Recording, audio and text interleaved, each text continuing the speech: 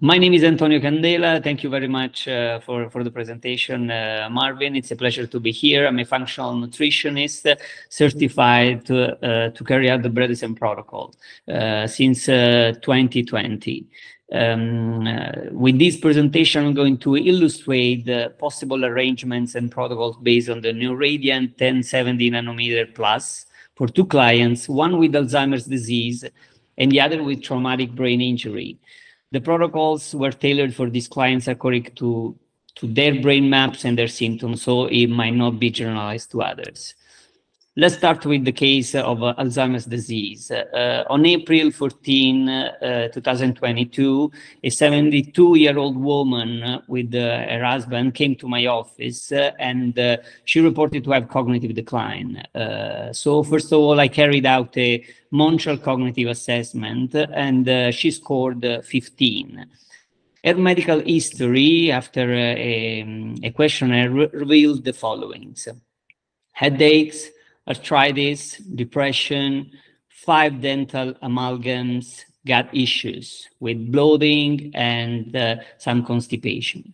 I started to apply the Bredesen protocol, and so first of all, I suggest different tests.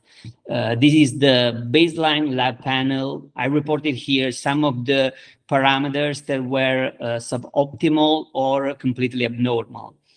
First of all, she had one copy of the gene ApoE4. For those who are not familiar with this gene, this can increase inflammation and can maximize the absorption of glucose and the lipidic component. She has just one copy, so if the other one is working well, there is no problem. You have to consider that 2 copies of this gene can increase the likelihood to get Alzheimer's disease of the 60%. Her serum level of albumin, glutathione, and vitamin C were suboptimal. However, her glucose serum was okay, was 90, was in the range. There was no insulin resistance. The value is 7.2, so just a little bit above the threshold. The hemoglobin A1C was 5.5, so there was not a problem of glycemia. There was not a hypometabolism in this brain. Homocysteine level was 10 micromolar. We considered well between 4 and 7, so was slightly up. However, she had a deficit in the hormonal balance with the DHEA and the estradiol serum very low. Now you have to consider that she's a 72-year-old woman, so we expect a low level of these hormones, although these are very extremely low levels. And then potassium, the red blood cell magnesium was quite low, and copper and zinc were a little bit lower than the threshold. So these were the baseline lab panel where there were some deficits. And because this woman had 5 dental amalgams, first of all, I suggest some tests that could assess the heavy metal toxicity. And here I show 2 of these tests. One is the tree test, which measure the level of mercury in blood, in urine, and in hair. Here you have the level of methyl mercury. This one is an inorganic mercury, and this one is the sum of the 2. You can see that the level of methyl mercury, the one that comes from food, it's a little bit higher, while the inorganic mercury was slightly higher, but still compared to this is the quicksilver control, the bar in gray, and it was, let's say, in the range, and this was the total amount. So there was a slight toxicity of mercury. Here, from the urine, we want to assess the excretion ability.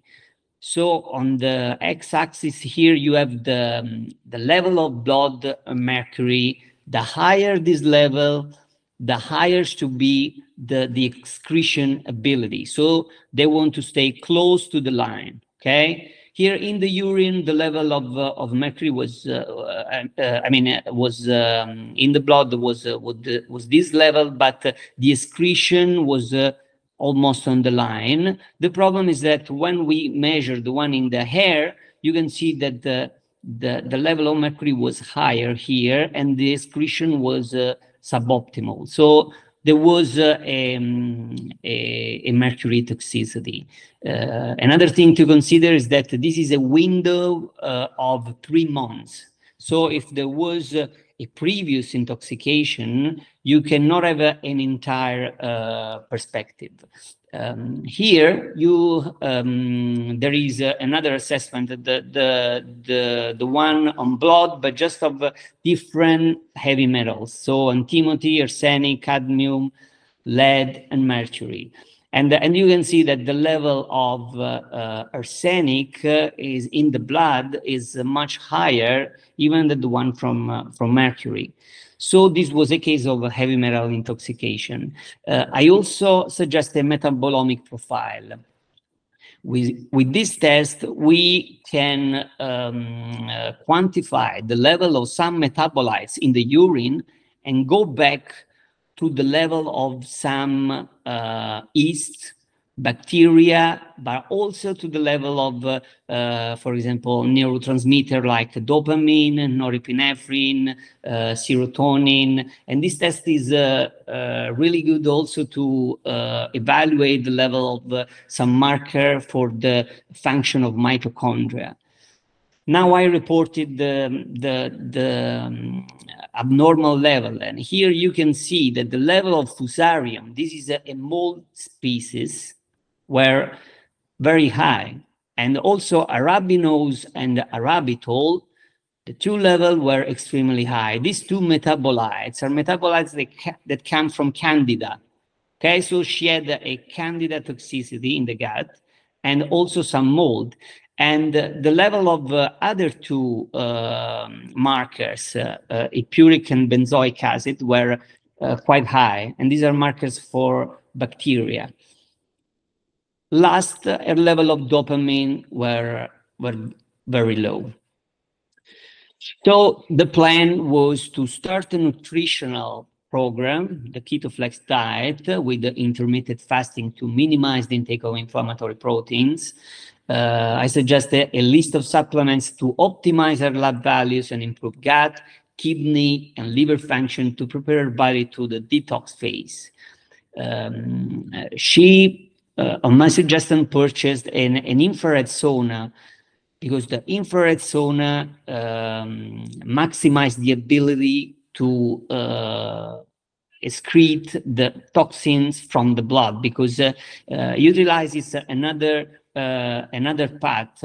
In addition to stool and urine, we have the sweat, and she could use the sweat to maximize the excretion of toxins. However, there were several issues with this, because they didn't have space in the flat, so they couldn't buy a sauna in wood, which is more reliable, but they opted for a blanket infrared sauna that didn't work properly, or at least they couldn't manage to make it work efficiently. And I suggest the removal of dental amalgams, because we know that with time, amalgams release mercury. 50% are composed of, the quantity of mercury is 50% in each amalgam, and with time, you can have a leakage. But she didn't want to remove them, also on suggestion of her husband, because you remember the level of inorganic mercury were still in the range. So she decided to postpone. I suggest physical activity when possible, in this case with long walks, and to carry out exercises for cognitive stimulation on the Apollo Health platform, because they signed in the platform, so they could take either a test to monitor cognitive status or exercise to stimulate cognition. After 6 months of treatment, When I repeated the Montreal cognitive assessment, she went from 15 to 13.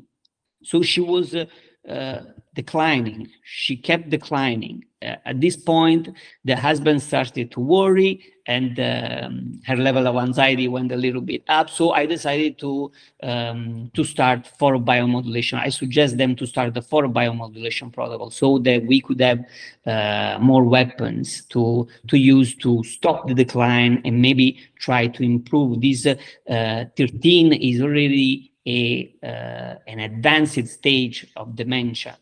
And so we start for the biomodulation protocol in collaboration with Marvin.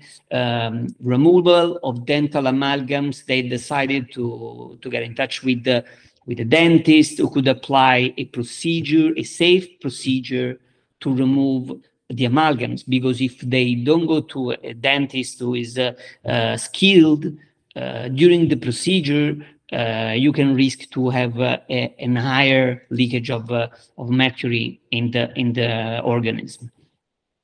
Then we went on with the low detox without infrareds on a blanket because this was creating some problem. She also took some sessions of intravenous ozone therapy, because I'm collaborating with another doctor who is doing ozone therapy. And I also suggest them to purchase an IQ Air with a HEPA filter to clean air from mold spores, because in their apartment there was the presence of some mold spores, because I made them track this with some dishes with agar, and it was light. It was, I mean, just not that intense, but there were some. Now I'm going to show you the comparison between the QEEG that we took in November 2022 and the QEEG that we took in May 2023, so after 6 months. This is the QEEG with the eyes closed.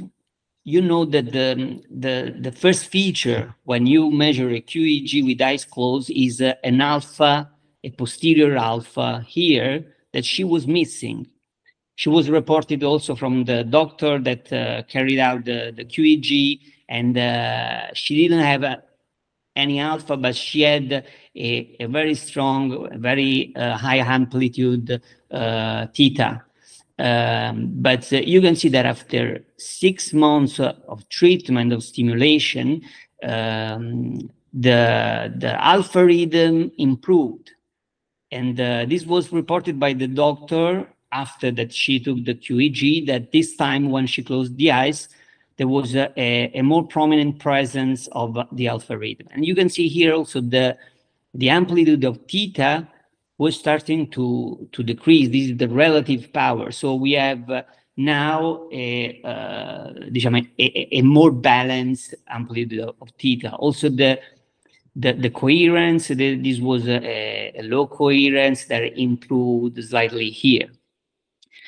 Here I showed the QEEG with the open eyes, and you can still see that the theta rhythm, the amplitude of theta was very strong at the beginning. Now it's a little bit less. It's still present, but it's less intense.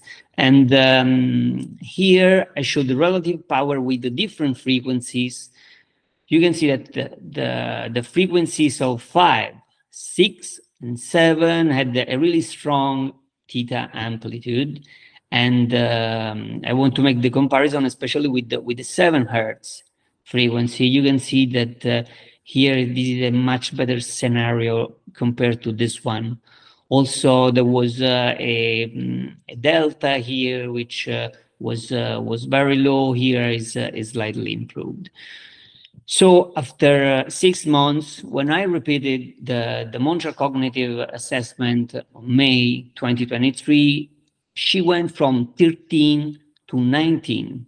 She improved of 6 points, but the client improved her level of concentration, attention, and reasoning. She was confirmed. This was confirmed also by the husband. Also, he reported less anxiety that she had.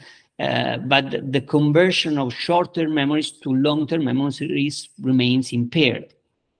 So there is still a problem of memory consolidation. And we know that 19 is still playing dementia. So we still have a long run to go, but this is already something that it's not easy to make it happen, because as you saw before, she went from 15 to 13, and now with many interventions, we were able to not only stop the decline, but give her some kind of benefit.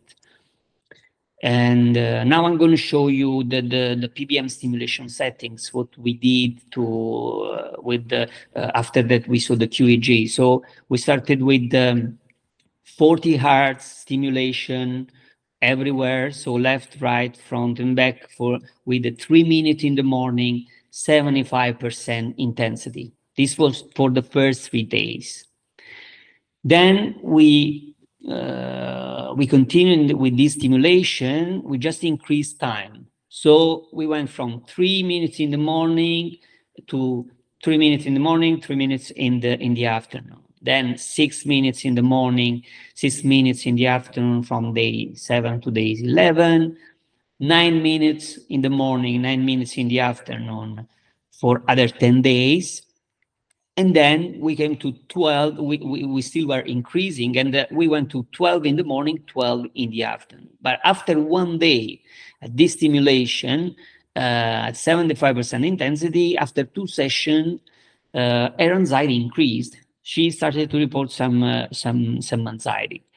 So we switched the stimulation, we changed the stimulation, and we went to 14 hertz, still everywhere, with 6 minutes in the morning, while in the afternoon we stimulated at 10 hertz for 3 minutes, 75% intensity, and this went on for 1 week. Then the scenario was kind of starting to improve. So I decided for the long run maintenance. We decided to switch take 4 steps and try to stimulate with the temporal lobe and then the frontal and the occipital lobe in a different way. So this was the stimulation: 15 and 16, left, right, 16 and 15, 2 minutes, 2 minutes. Then 15, 16, front, back, and 16, 15 for other 4 minutes. So it was a 8-minute total in the morning at 50% intensity for the remaining 4 months. So for 4 months, she stimulated in this way. So this was let's say a stimulation that was a medium stimulation with alternating the temporal and the frontal and occipital. And in the afternoon, the total time was the same, 8 minutes, but in the afternoon she stimulated in 9 and 10 the temporal, 10 and 9 4 minutes, and the other 4 minutes, 10 and 9 front back, 9 and 10 front back. And yes, this was the afternoon stimulation. Okay, so this is what we did for the 6 months, and yes, this is the end of this case. Now, I don't know if you have any question related to this. Maybe I can take another question, or if you prefer, I don't know, Marvin, how you want to do. I can maybe continue with the other case, and then at the end, you want to ask questions. Well, the only thing I wanted to add was because I really want to just underscore the smart decision to move toward dealing with the coherence by doing the alternating left and right, front and back, that we saw in the change in coherence that there was then an increase in the hypercoherence, which then was mitigating some of the hypocoherence. So clearly, this was a shift from one extreme to another extreme, if you will, and that what we need to do now is start working toward, you know, modulating down, but maintaining that idea of continuing to stimulate the bilateral and the front-back coherence. And that's what we did with this was just, it was very effective using a very low level of intensity. So I think this is a great teaching opportunity and a learning opportunity about protocol design related to coherence. It was great. Thank you. Just a quick question. But was that programmable, Marvin? Would it go from step 1 to step 2 to step 3 to step 4 automatically? You program that in. Yeah, that's the design of the 4Q. That's why people have the 4Q. Gotcha. Thank you. Yeah, I'm kind of new to this, so bear with me as I'm struggling through it. What is the sort of diagnostic procedure that gets you to determine 75% versus 50% or 24 minutes versus 8 minutes? How do you decide how to set the intensity and the duration? What is it in the cue or the patient's reaction? What are you seeing that makes you figure that out? The considerations, I think, as Antonio wisely picked up, was the idea of managing her anxiety, that there was this over arousal potential, which I think is because of the very fragile system that we're working with, because there was some significant levels of toxicity, which, you know, the functional medicine is eminently capable of identifying, and then they can address it in their way, but that's not necessarily going to deal necessarily with the broader psychiatric, emotional, you know, challenges that somebody's experiencing in the moment. That decreasing the toxicity is going to produce the long-term effect, but in the moment, if we can do something about mitigating that with photobiomodulation, and if you have neurofeedback capability, clearly these are the kind of things that neurofeedback can much more rapidly intervene on and support the photobiomodulation in affecting. So yes, we have to use what we know, John. We have to use that along with what Antonio and Jan, you know, what they understand. Yes, and then Marvin, I will add there is also an individual response. For example, here when we went to 12 minutes in the morning and 12 in the afternoon at 75%, and she had, after these 2 sessions, she had an increase in anxiety. It means that this type of stimulation for her was too much. So this was a clear sign that we were overstimulating. So it also depends on the feedback that we receive from that person, because still there is a subjectivity. Each individual is different. Maybe another individual would have kept without problem this stimulation, but she had problem with this stimulation. So when we understand that, we went back, and when I had to go in the long run to avoid overstimulation, we decided to go with the 50% intensity, because this was a stimulation that she will do on a daily basis. So I decided to go moderately, so to have a better outcome. Yeah, and we're talking about a very, very small alteration in the stimulation, which, you know what I mean, like 25% of the duty cycle is not a hell of a lot of difference, but it is significant to someone when they're doing this repeated kind of intervention.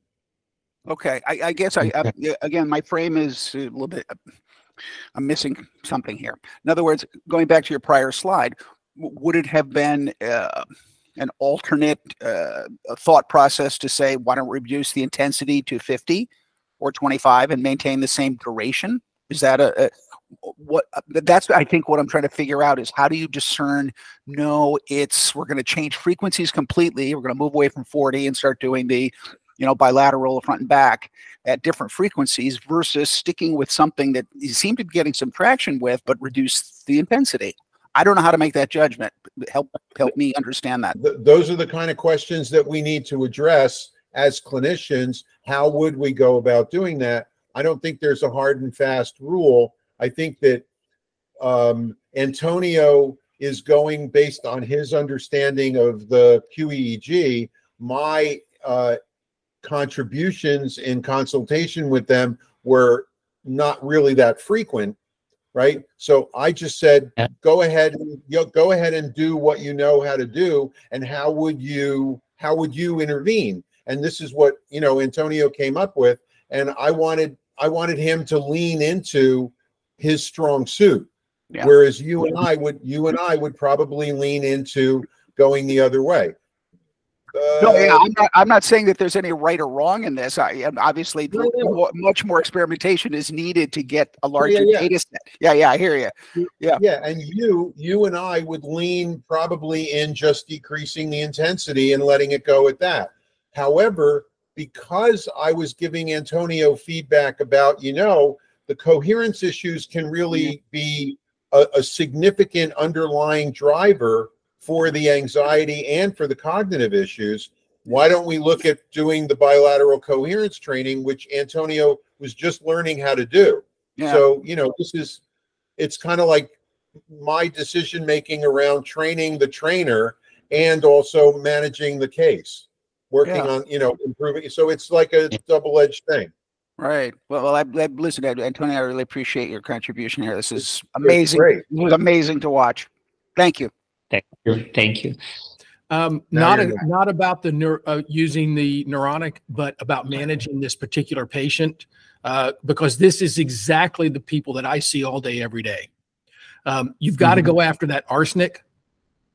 The mercury is a red herring. The arsenic, okay. Use Quicksilver's advanced push catch protocol. You can monitor it by using Dr. Schumacher's VCS every 4 weeks, and give her a frontal cortex exercise to do. And this is what I do.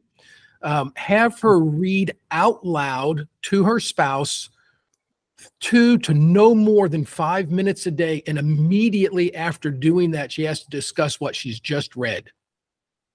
That will work on her immediate short-term working memory. Great. And you could do it while she's wearing the Neuronic. Make her read out loud, because reading out loud is a much different motor function than reading to yourself.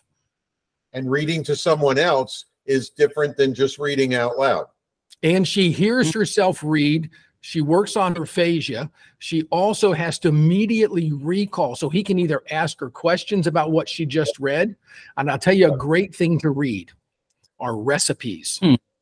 Oh, that's recipes have specific ingredients, and they have a particular order in which things have to be done. Way to go, Garland. So, like I said, I'd like to know more about the frequencies and stuff to use, but that's how that arsenic. And if she wants to know where the arsenic came from, it could very well have been in the groundwater where she lived at one point in her life. Yes, I know, and I also spoke about that. Yes. Okay. Yeah, thank you. It was a great suggestion. Thank you. Okay, so next case, a case of traumatic brain injury. This is a 28-year-old girl with TBI and cerebral edema because of car accident in January 2015. She showed compulsive behavior aspects, severely impaired working memory, and her mother reports children-like behavior. The therapeutic plan was to put her on a low carb diet with a good quantity of vegetables, although few cruciferous for her because of CBS and SUOX gene polymorphism. These two genes, if you have a polymorphism in these two genes, you are not able to to process the sulfite in cruciferous vegetables. So you have to be cautious. And I also added a good amount of healthy fats. A list of supplements to optimize blood flow, lymphatic system, and increase the amount of growing factors. This is important for brain plasticity. So BDNF, NGF, GDNF, and the PBM protocol. Still with Marvin, we followed together. I have to say I learned a lot on this case thanks to Marvin. This is the eyes closed QEG, November 2022, March 2023.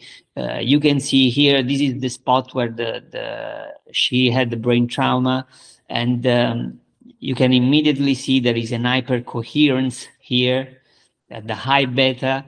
And after the period of stimulation, this was the result. So this hypercoherence just went away. And this was really a nice result, even because we were not expecting this at all. Then at the end, I will tell you why. And this is the QEG with open eyes. You can see the same. There is this hypercoherence, the high beta, and after the treatment, after the stimulation, this is a clear improvement.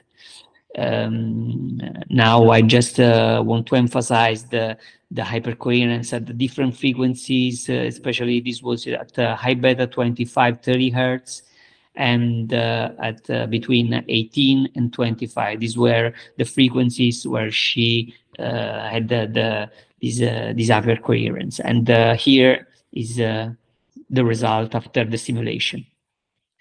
So what was the PBM stimulation setting with her? We started with the 40 Hertz stimulation, 3 minutes in the afternoon, followed by 2 minutes with the stimulation with the 8 Hertz left, 15 Hertz right, and then 15/8 for other 2 minutes. So a total of 7 minutes stimulation, 75% intensity. This was for 1 week.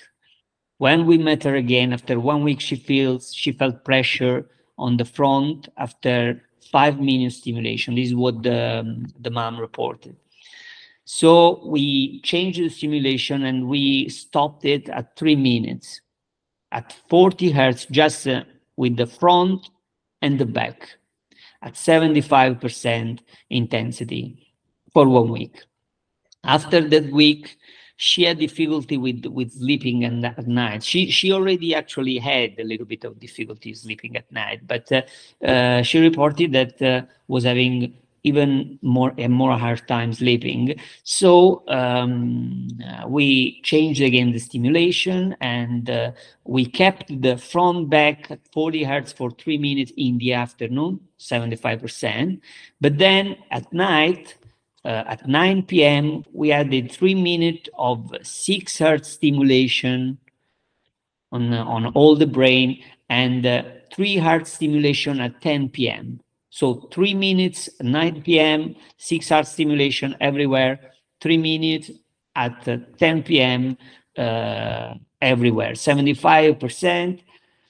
Her sleep improves, but she feels a bit dazed in the morning.